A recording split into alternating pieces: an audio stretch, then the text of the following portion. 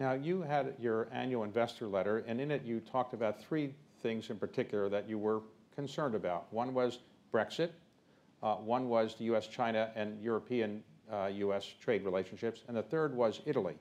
Why did you pick Italy as a major issue of concern? So Italy is the highest risk of being the next Greece in Europe.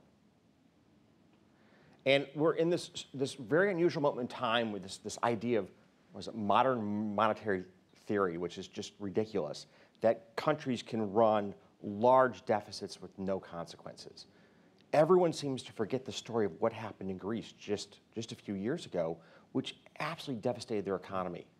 And Italy, the combination of a rapidly aging population, very, very poor policies with respect to the labor market and growth, is creating a debt dynamic that's unsustainable. There was real trepidation last year in the market that Italy could potentially default. In fact, the incoming Italian political party floated the idea of a write-down of part of their outstanding debt, and it completely spooked the financial markets in Europe and globally. So the issue with Italy is they still run too large of a deficit, and they're not pursuing economic policies that will bring their young members of the workforce into the labor market. Let's talk about Brexit.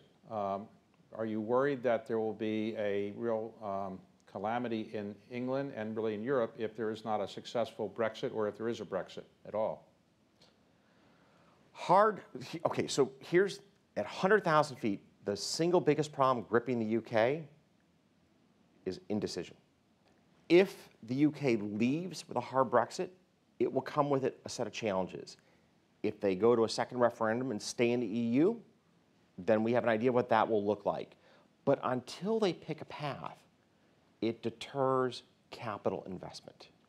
People aren't building the new factory, they're not building the new office building, they're not creating jobs in the UK.